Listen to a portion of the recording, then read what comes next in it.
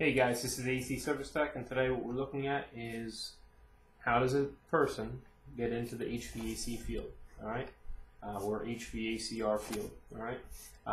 There's a few things that I would recommend. I want to give a shout out to Refrigeration Tech for asking this question. I appreciate you guys asking questions, and it gives me the ability to then think what other people are really looking for in reference to training in the field. And so once again, I do appreciate all the questions that you guys ask in the comment section. Alright, but for a technician looking to get into the field, me as an employer, what I would like to see is, did the person go out and get that EPA Universal Refrigerant Certification? Okay, all 4 parts, type 1, type 2, type 3, alright, and the core. Alright, so you want to get that. Okay, now that's something that if you watch videos over and you study very hard for it, that should be something that you can try to get. All right. There's other certifications out there as well. All right. If you go, what I would suggest is going to the local supply houses and seeing what trainings they're going to have available in the future, in the near future, such as like the different CSST manufacturers, corrugated stainless steel tubing manufacturers. If you can get certifications in them, that's just a maybe 3-hour course. Any of those trainings, it just shows initiative. If you're going out at night to the supply houses and going to maybe a furnace training or a tankless water heater training, that really shows initiative. All right, so getting those things, after getting the EPA 608 Universal Refrigerant Certification, you can also get several other certifications online. I know EPAtest.com offers a free 410A certification and also a free PM maintenance technician certification. They just have to verify that you did get the EPA 608. All right. Another certification that you can get is an OSHA 10-hour construction safety certification. There's a CareerSafe, CampusCareerSafe.com has a online version of that. You can get that pretty cheap. I think it's, don't quote me, but it's like $20 or $30 or something like that, and you can go ahead and get that, and you can get that under your belt as well. So somebody that went through safety training might not look as much of a liability as another person coming in that does not have that safety training under their belt already. So that might be a good thing to look at as well. So that, that's resume building certifications. All right. Also on a resume, you need a resume if you're going to be dropping that off at different employers, potential employers. All right. If you're going to be submitting via email, you want to have a good looking resume. Also, the other thing is you want to highlight maybe some of your community involvement. A lot of people, they say in the sales world that like people buy from like people. All right, and that if you happen to strike a chord in your community involvement, whatever that may be, I always tell people to write something down. Make sure you have some type of thing that you're involved in written down on your resume. Okay, it just gives the employer a kind of a vision into your life and just kind of sees like what's important to you. That's one of my favorite questions to ask is, doing any type of interview or something like that is, what is the most important thing in life to you? That kind of gives me a well-rounded position on somebody's life. There's also different personality tests that an employer may ask you to take. All right, which is all fine. It just kind of gives them a read on the kind of person you are. Basically, in this video, I want to highlight a lot of things that show initiative, like getting your own tools. You go into a interview, they call you, you get the interview, you want to show up very early. Okay. I remember in my younger career, I was actually sitting in the waiting room, and I actually was fidgety. All right. When I went in for the actual interview, they said, "Yeah, we were looking at you on the camera for a while." They let me still sitting there, out in the waiting room. All right. So, you want to be professional, you want to be on time, you want to, look the part.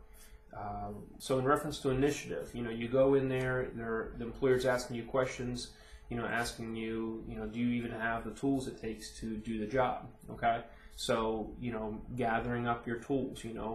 I provided a starting tool list for people looking to get into the field. Trying to gather those tools, even if it's just a little at a time. Even if you're just going to like flea markets or whatever, or hitting sales and stuff like that. Collect a little at a time, and in this way, that shows initiative. I used that stance at least when I was already employed. What I did is to move further in my career, I started just gathering different tools. All of a sudden I had my pipe threading set and a tri-stand, and the boss was looking at me like, really? Okay. Then he wants to move on. Or I've had more diagnostic tools, all of a sudden. And so the employer says, okay, well, maybe he really has the desire to learn more and move on in his career, all right? So those are all things that show initiative. You're practicing because you want to be good at your hands-on skills. Remember, your hands-on skills are going to be the very first thing that your employer tests you on, okay? In the interview, it'll be maybe some knowledge-based things and stuff like that, but that first day, they're going to put you to the test, all right? And that might have to do with, cutting up some sheet metal, making some things, or maybe it's gas piping. Does this individual know how to pipe wrench? Do they know how to put fittings together and stuff like that?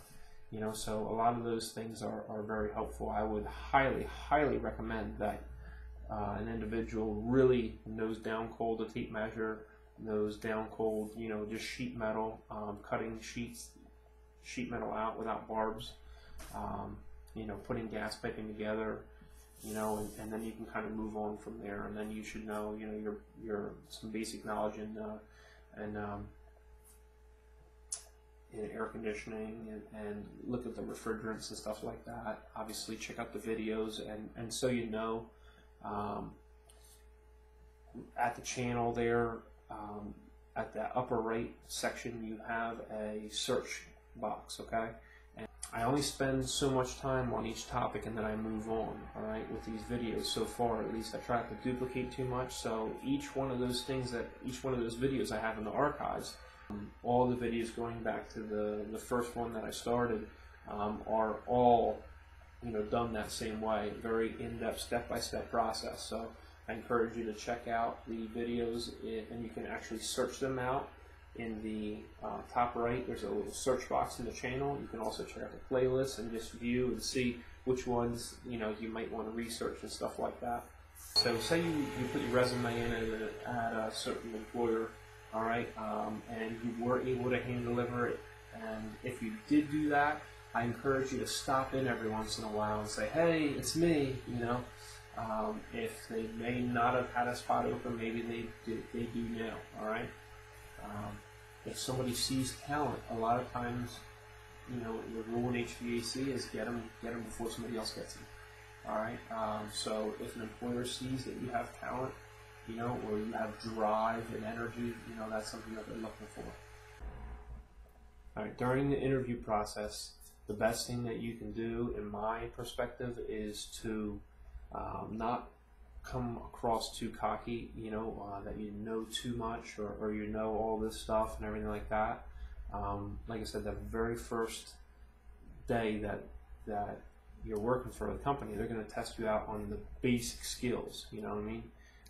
So you want to have them all under your belt, and it's better to surprise someone with you excelling, than it is to be let down. If the employer is let down by you've talked up yourself so much and everything, and then here comes the first day and it's just kind of a letdown, that's no good.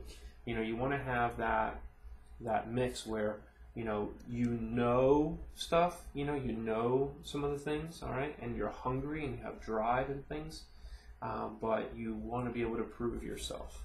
Another thing I recommend during the interview process is seriousness.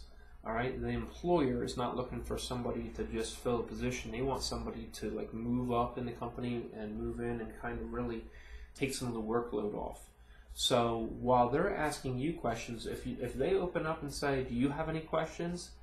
and you start throwing out long-term questions, long-term ideas, where am I going to, you know, what is it going to look like in X amount of years? You know, what do you see as somebody filling this position? When you start asking questions that have to do with the long-term and very serious questions, the interviewer is going to start to think about you differently.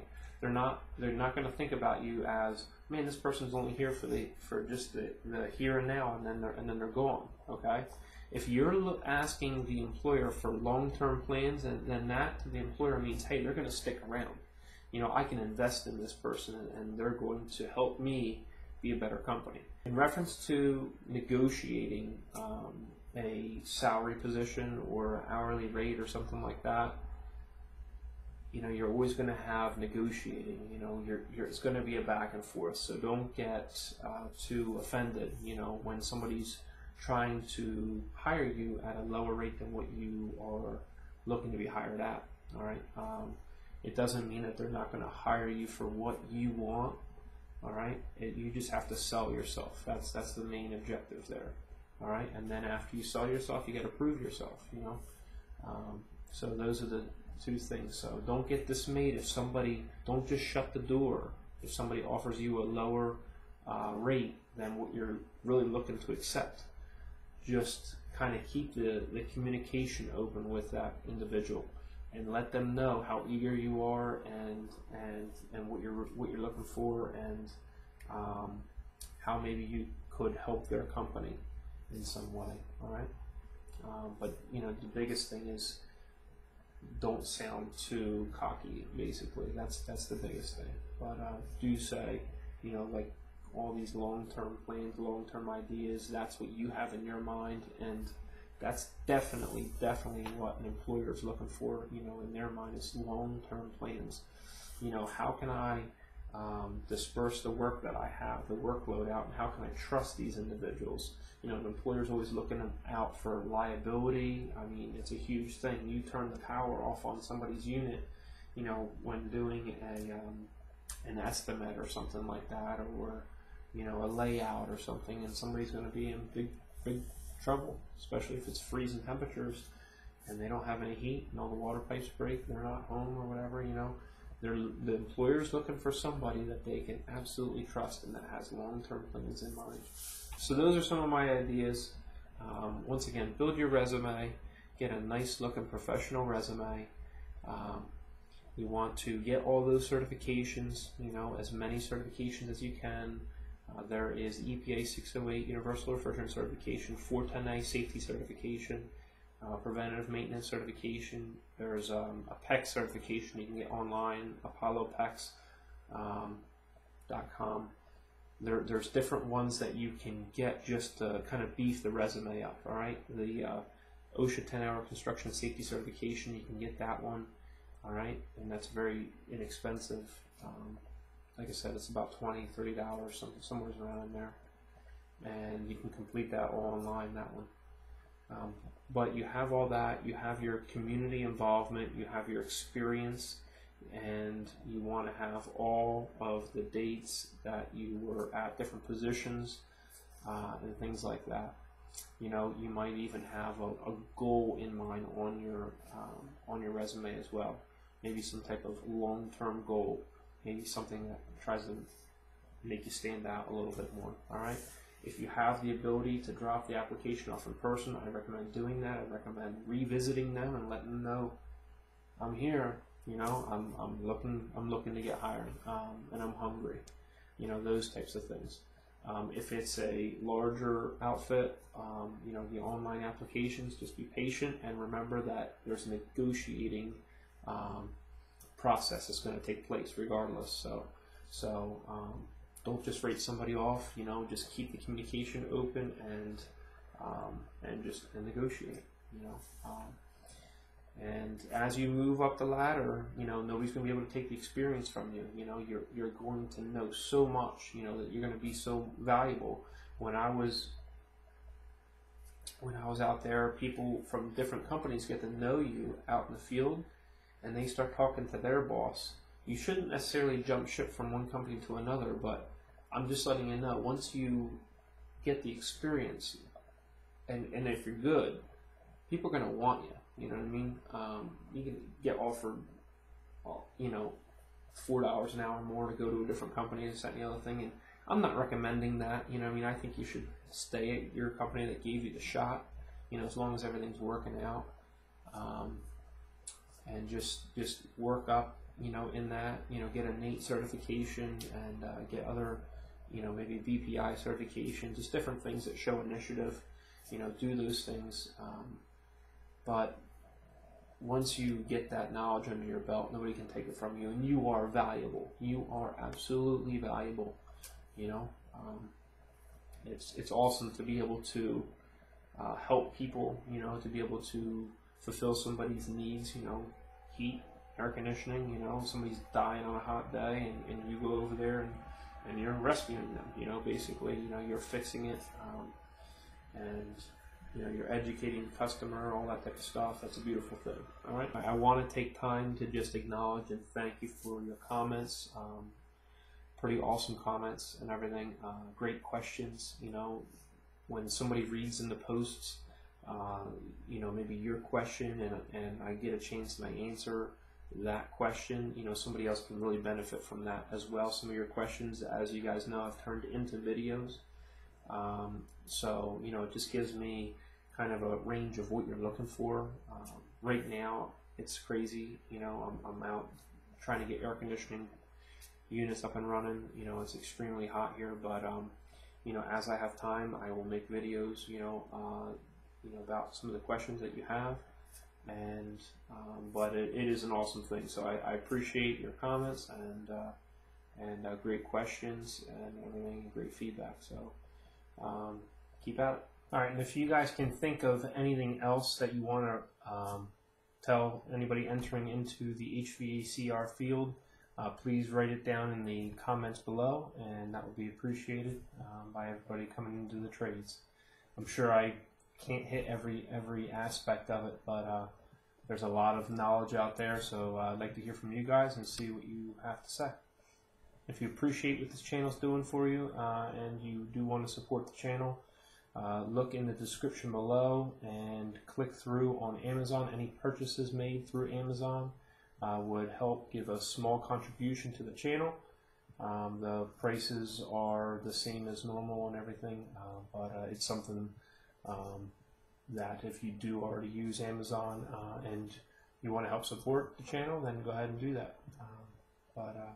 I also put the links down there for the gauge set that I use and also the hoses with the on-off valves. Alright, so that's actually the cheapest price that I could find for the gauge set and hoses. But once again, if you find something that's cheaper than that for that particular item, please put that in the comment below. But so far, that's the cheapest I've found. So, alright, and I am into supporting your local supply houses and everything like that. So if the price is like near or whatever for that gauge set and hoses, and that's what you do want to get, go ahead and get that from your supply houses. Alright, but I hope you enjoyed yourself. We'll see you next time at AC Service Tech channel.